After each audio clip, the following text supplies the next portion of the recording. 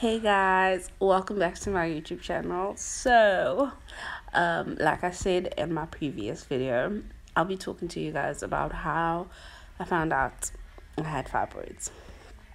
So, long story short, because it's quite long, I went to hospital in 2018 thinking that I had an appendix problem. Real bummer that was.